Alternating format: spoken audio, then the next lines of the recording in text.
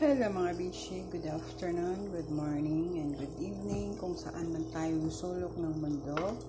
So ito gagawa tayo ng palaman ng ating pandecoco. Ito yung dough natin sa pandecoco natin. So ito yung palaman, wala akong brown sugar. So white sugar na lang ang ginamit ko. 1 cup na desicated coconut. Wala kasi kaming coconut na iba dito sa Saudi na nakita ko. So desicated coconut na lang. 1 cup. And then 25 grams ata to na butter o kaya margarine. Butter ginamit ko unsalted. So ang sugar natin ay 1/2 cup ata yun. Depende sa tamis kung anong gusto nyong tamis. So, ako okay na yun. Tapos, nilagyan ko lang siya ng gata. Yung nasa lata na gata para hindi siya dry. Kasi yung desiccated coconut natin, dry yun siya. So, binasa ko na lang siya ng coconut milk yung nasa lata. Ito yung ating coconut milk. Ginamitan natin siya ng coconut milk. Mga 1/2 cup lang ng coconut milk ang gamit ko dito para mabasa lang siya. Ayan siya. So, i-ano nyo lang na hanggang mag-ano siya, yung mawala yung basa sa mahinang apoy. So, mamaya gagawa tayo ng pandecoco. So, ito na yung dough natin. 1 hour na siya. So, ipupush lang natin siya para mawala yung hangin. Ayan. Ganda ng dough ko, mga bishi, oh. Char. Ano to siya, mga bishi? 2.5 cup na flour. All-purpose flour ang gamit ko. Tapos, 2.5 cups, and then 1 cup na warm water, 1 tablespoon na yeast, 1 teaspoon baking powder, and then 2 tablespoon na sugar. Depende sa inyo kung gusto damihan ng sugar, damihan nyo, mga 3 tablespoon, and then 2 tablespoon na nido, 10 tablespoon na cooking oil.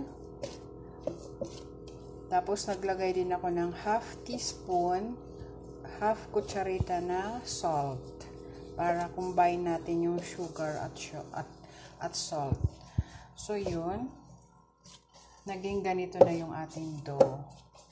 So, gagawin na natin siyang pandecoco. Ganun lang yung gawin, oh. Pabilog-bilog lang kayo.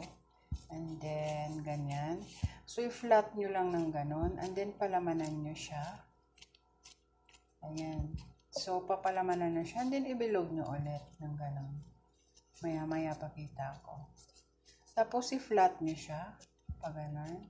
Ayan. So, yan.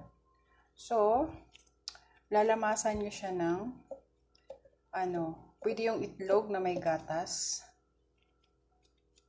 para mapula siya sa ibabaw. Pero ako, gatas lang siya na nido ang ipapahid ko sa ibabaw.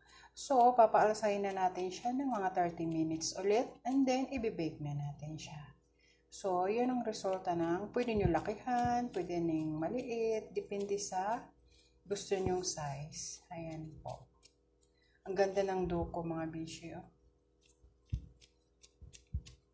So, yun. Balik lang ako maya-maya. So, ayan na. Mga bishi.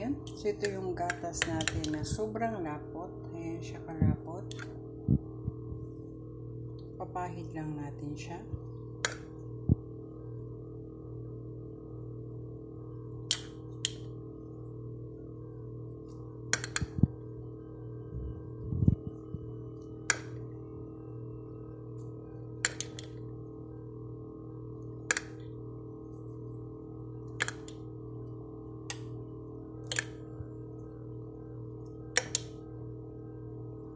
Papaalsahin lang natin siya ng mga 30 minutes para maganda yung natin bread.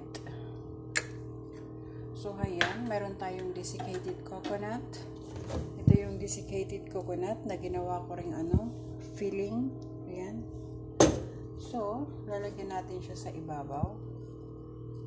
Para maganda naman mamaya tingnan. Maluluto din siya. Pupula din to sa oven. Ayan.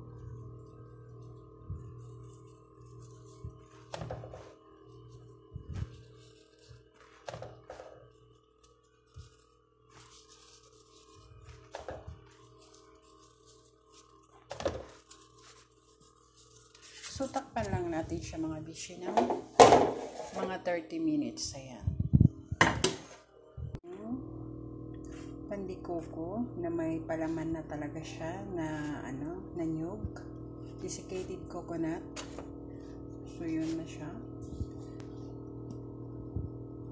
Tatry natin itong hindi masyado sunog. Masarap yung siya. So, yung laman niya. Ayan siya. Puti. Wala kaming brown sugar. So, puti na lang. Ayan. Palamigin lang natin mga bishi bago natin siya kainin. So, yun mga bishi. Thanks for watching and God bless. Have a nice day.